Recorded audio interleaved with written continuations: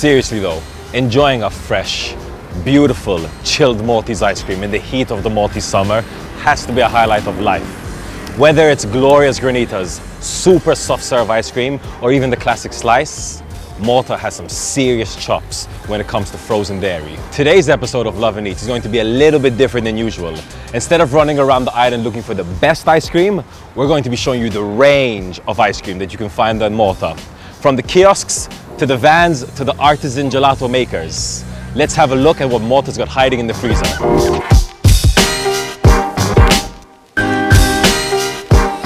So you know we had to come to Tony's in Bahrecha. This place is iconic.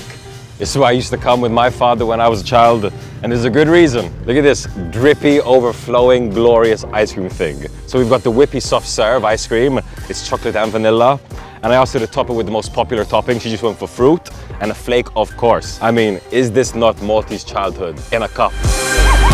I'm just gonna go for the f***ing banana. Summer vibes, huh? Summer vibes. Man, the fruit really does work so well with the soft serve. I know where they put the fruit in. You don't feel so guilty afterwards. And what can I say? Eating an ice cream like this right by the beautiful sea, it's what you want to do in summer in Malta. Perfect. Tony's ice cream definitely has to be called the throwback ice cream. I mean, just look at it, from the cup to the design to the flavor, everything about it just screams Maltese childhood.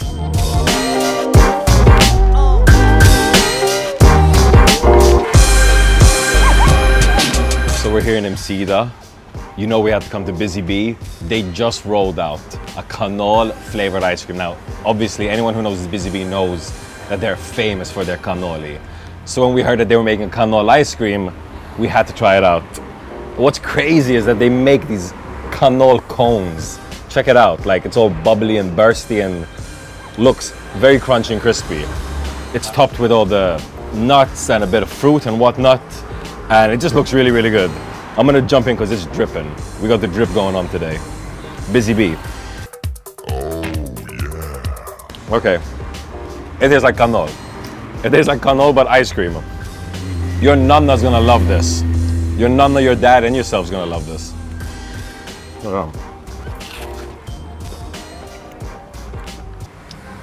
That's an experience. So I don't know who came up with this idea, especially for the cone, but this is the kind of ice cream that comes about when you've got something awesome like the cannoli and you want to modernize it and you want to take it up a bit, take it to the next level. So this is definitely the innovation ice cream. Nice. Gelat frisk. I don't know if I'm in an ice cream truck or I'm about to murder someone. So we're on the hunt to find Gretchen Talvan. Apparently he's in St. Thomas Bay. So we're heading there now. Let's hope we find Gretchen. Okay, so here we found Gretchen, St. Thomas Bay, just where they said he was gonna be. Check it out. How could you miss that bright red and orange van? This is exactly it. This is nostalgia in a van. Let's go check it out.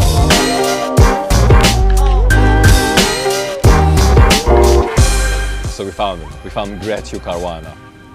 It's this van right here. Super cute van, full of teddy bears and Donald Duck and all type of copyright infringement. It's amazing.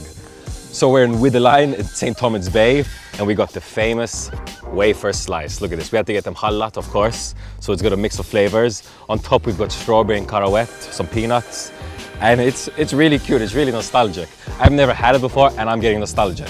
Yeah, wafer. It's just a slice of ice cream between two wafers. It's so simple, but it looks so awesome. I'm gonna just bite right into it. I love the wafers on the outside. So simple, but it makes such a difference. And the strawberry syrup on top is amazing.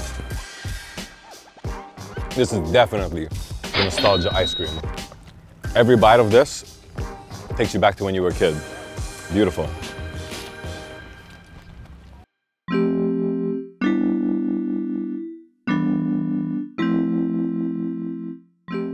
We're here in Slema, outside Piazza Gelateria. This is a really cool place, family run, multiple generations of a Maltese family running the stuff.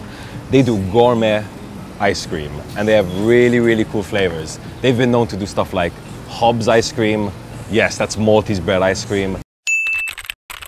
Yo, we got that drip going on. Do stuff like pastits flavored ice cream, and they even have a vegan range. They've got lemon, strawberry, and over in front of us, we've got blueberry and prickly pear, Bitra flavored. So these are both vegan, made in-house, homemade stuff. Let's jump into it. Obviously, prickly pear is a super Maltese flavor. I've never tried prickly pear ice cream before, so this could be interesting. Okay, so let's start off with the blueberry. I love blueberry. It's one of my favorite berries. I've never tried blueberry ice cream either, actually. God damn. This is awesome. I would definitely order this again. The prickly pear, the Bitra. Super Maltese flavor. This tastes like when you think of going to a farm, that kind of nostalgic idea you have of a farm. That's what this tastes like. This reminds me of my uncles and stuff. Wow. Hands down, these ice creams have to be the gourmet Maltese ice creams because they are 100% authentic Maltese flavors, but elevated to a very high standard. Well done.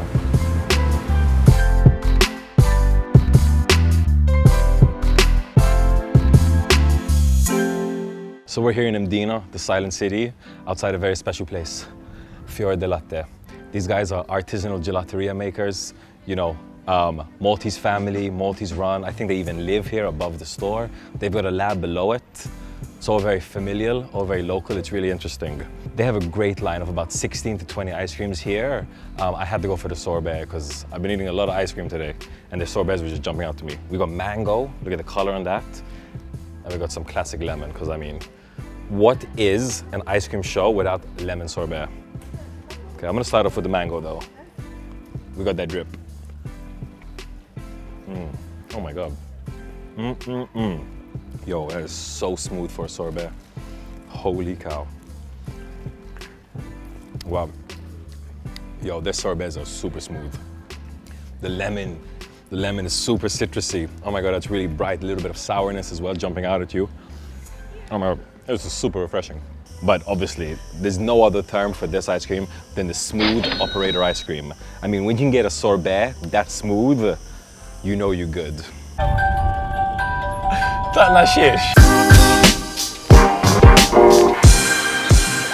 So we're here in Bujibba, outside Sotto Zero. Sotto Zero is definitely one of the more popular names in Malta when it comes to ice cream. I mean, other ice cream makers can be found here in the evening eating their ice cream. So that kind of says it all. So, of course, we had to get the Helwa Tork ice cream, typical Maltese flavor. As you can see, we've got little almonds popping out of this. This is like a proper ice cream. And this is just one scoop. Yo, we got that drip going on. Anyone that loves Helwa Tork is gonna love this. I've tried a few variations of Helwa Tork around Malta ice cream. This one's got little bits in it, man. So when you're biting in, you got these little crunchy bits. It's really, really nice.